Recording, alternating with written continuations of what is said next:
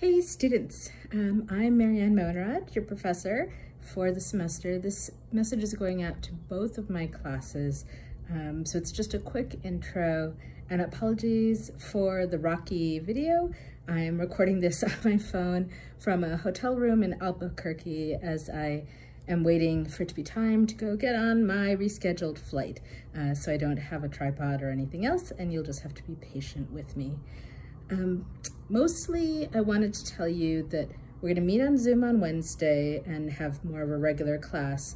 Today I'm going to email you with instructions on what to do for today's assignment, which is mostly going to be getting you set up for the next 2 weeks of remote. I'm going to be having you join something called Slack. Slack is, and I apologize in advance for asking you to learn what may be a new system to you, but Slack is, it's used a lot in the business world, so there's a very good chance you'll need to know it on graduation.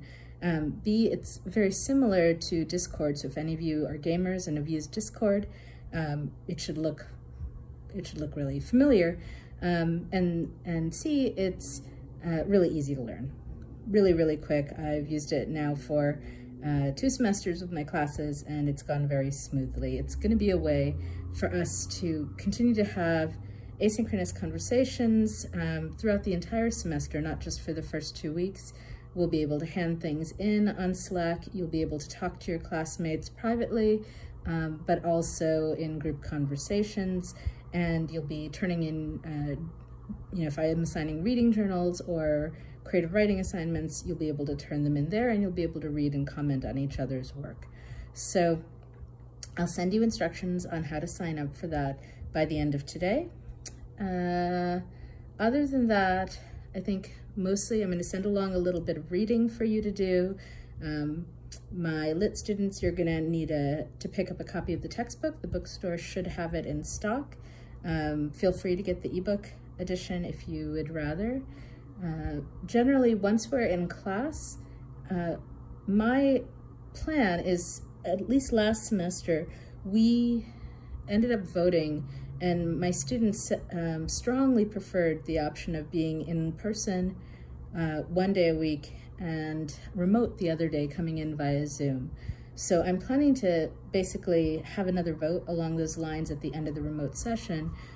These classes meet, I believe, Monday, Wednesday, Friday, 3 days a week. So probably what we would do was something like Monday, Wednesday in person and Friday remote, but we'll see. In addition to that, I want to make this as flexible as possible, especially given how we might have a lot of COVID-related stuff still going on. People may need to quarantine. I'm hoping all of you are vaccinated and boosted, and if you do get sick, it will be very mild.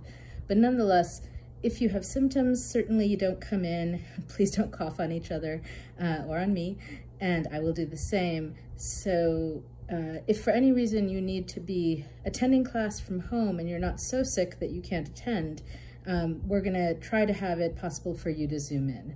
Also, if the weather is terrible, if we have ice storms, the roads aren't drivable, we may switch to Zoom as well. So I'm going to ask you guys every morning, basically before you head into campus, once we're back in person, to check your messages from me and make sure that there isn't something saying we've had to pivot to remote.